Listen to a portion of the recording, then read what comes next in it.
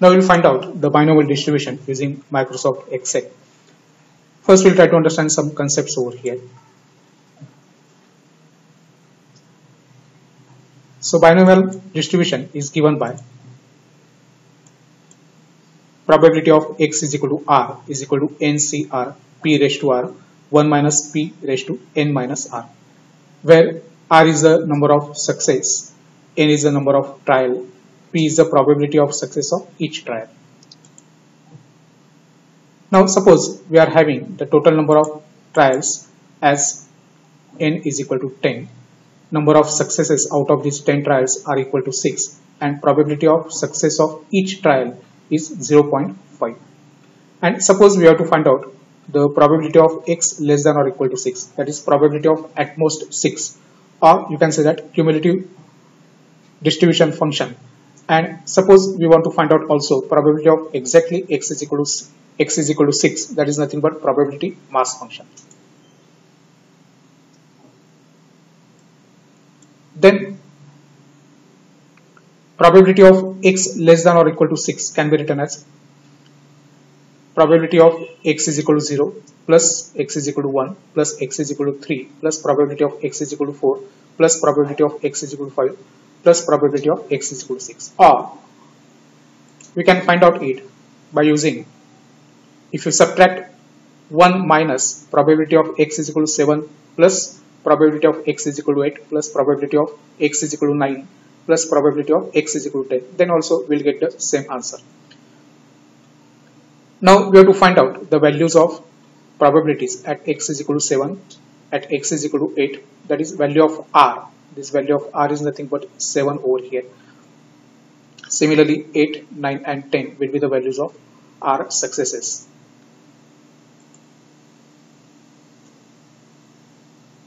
Now we know that probability of x is equal to r is nothing but ncr p raised to r 1 minus p raised to n minus r. Suppose number of successes r is equal to 7 and number of trials n is equal to 10, then it is 10c7. In place of probability p of success of each trial, it is 0.5. So 0.5 raised to r, that is 7. 1 minus 0.5 raised to 10 minus 7.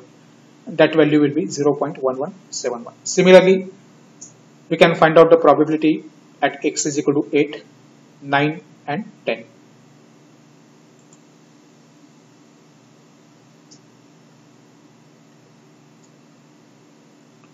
We can substitute these values over here in this formula.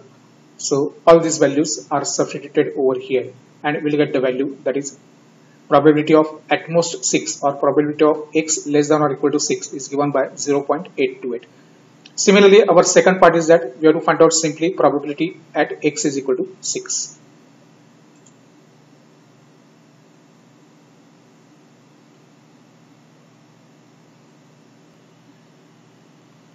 Put r is equal to 6 and you will get the required answer, that is 0.2050 for binomial distribution. Now first value that we have to input over here is the number of successes in trials, and that value is 6. The another value is trials, total number of trials, that value in our case is 10. This particular value is the success in each trial, and that is nothing but value of p, small p, and that is 0.5 in our case.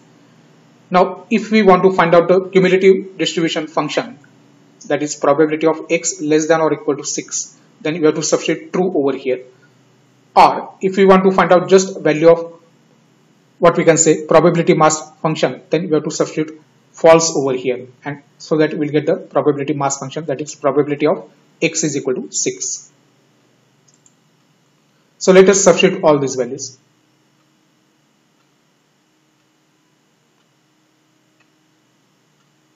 Now suppose we want to find out the cumulative value, that is probability of x less than or equal to 6, then this is the value that we have already calculated by using our formula.